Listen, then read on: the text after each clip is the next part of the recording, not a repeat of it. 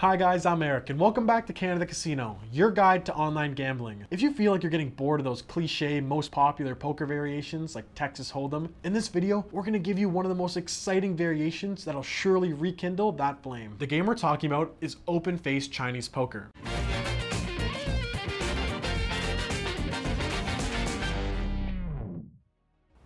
Let's get into the meat of the game right away. Each player receives 13 cards, which they then arrange into 3 different hands. 2 5-card poker hands, and 1 3-card poker hand. Top row, middle row, bottom row. Your hands have to increase in strength, starting with the 3-card hand at the top row. In other words, the top row has to be the weakest hand. Then the middle row has to be better than the top row. The bottom row with 5 cards, just like the middle row, has to also be better than the middle row. Straights and flushes don't count in your 3-card hand, only high card, pairs, and trips. If you organize your cards so that they don't follow these rules of strongest to weakest hand, you will foul and lose all 3 rows. And that, my friends, is called a dead hand.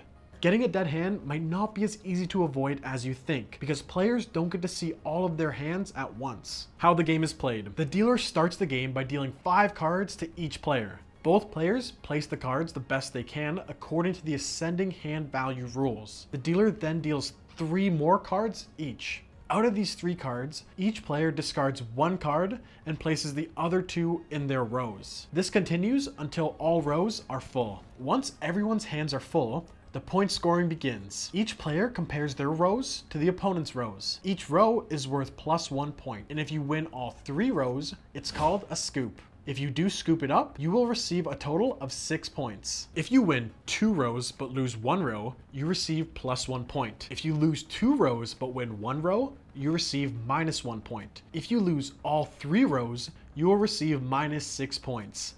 Ouch. What really sets open-face Chinese poker apart from pretty much all other poker variants is its bonus round, which is also called royalties. The bonus point scoring table is pretty complex, as you can see, so how does this bonus round work? Stay with me. In short, it depends what hand combinations you have in each row. For an example, let's do the bonus round to this player on my left. The bottom row has a flush, which gives them 4 points. The middle row is a straight, which gives them 4 more points.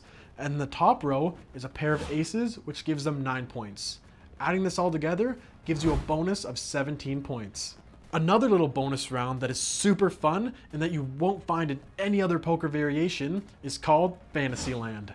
You get to this Fantasyland level if your top row has a queen or better, without fouling of course. All in all, you have to have some pretty darn good rows to get to this point. But hey, it's nice to know that Fantasyland is there waiting. The gameplay in the Fantasyland round is a little bit different compared to the regular round we went through earlier. The player receives 14 of his or her cards at the beginning of the game, out of which the player can choose the best 13 and place them on the rows. Now remember, these cards are face down while your opponents are face up, a clear advantage to the player who's in Fantasyland. To stay in Fantasyland, you have to have quads or better in your bottom row or trips in your top row. Exactly, it's not that easy. When the player stops getting quads in every row, Fantasyland ends, and it's time to calculate those gazillions of points. That concludes our tutorial on open-face Chinese poker. I hope you enjoyed learning about it and are tempted to give it a shot with friends or family, or even going straight to the casino. If you have any questions, make sure to leave them in the comments down below, leave a like if you enjoyed, and definitely subscribe for more videos like this coming soon. This was Canada Casino, and I'll see you guys next time.